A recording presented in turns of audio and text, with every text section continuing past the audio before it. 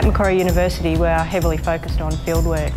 In fluvial geomorphology and river management, we're about to head out on our mid-semester field trip, which is a week-long field trip where the students are able to get out in the field, dig holes, get in the river, get dirty, and also use their knowledge in a real applied context.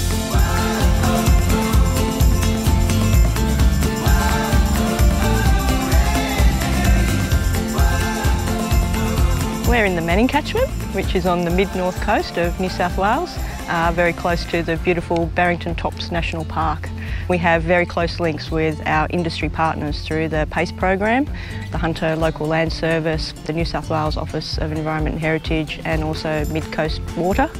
And those industry partners come on the field trip and interact with the students, and the students gain an incredible benefit from being involved in seeing how people work in this sort of environment, what their jobs are like, and how they might see a career in environmental management.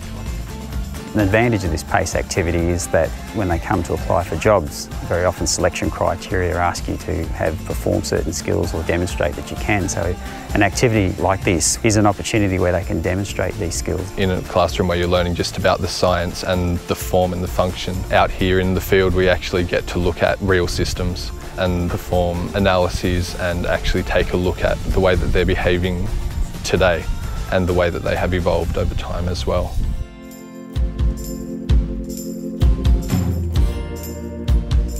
It was great to meet both. The landowners were so friendly, and it was good to hear how they've tried to regenerate their land and rehabilitate everything around it to fix any problems they've had. I'm grateful that the work has been successful, and I think it's great that students can come and see something practical, see the good things and the bad things that have been done and how the bad things can be rectified over time. We've had a fairly long association with a local land services group. Well, I'd get more benefit from it, but I'm happy to have the university students come here as part of their ongoing learning process. It's a valuable opportunity. It works two ways. The students are conducting activities which can potentially be of use to an organisation. The data that's collected by the students feeds directly into river management and rehabilitation activities that the PACE partners are working on in their jobs.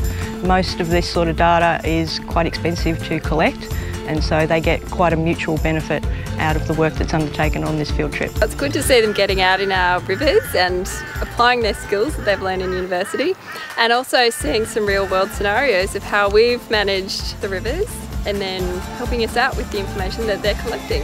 I myself was a Macquarie student and I spent time doing field work. I know the power of being able to take knowledge from the classroom and then apply it in the field. The students love their field work. They gain a whole range of different experiences, not only in terms of the geomorphology and management, but also some really important life experiences as well. And things like campfires, for example, are a wonderful way for the students to interact informally, and they remember those things forever. From what I've observed over the last few days working with the students, they've actually got a very high level of skill in the work they're doing, and also the organisation of the field trip's been exceptional. We're here in the classroom today with the students. They're following up on the field trip to Craven Creek. They're putting their data together in order to develop an evolutionary sequence of how the river's changed over time, and then they're going to feed that information into a one-page document which they'll bring to their exam.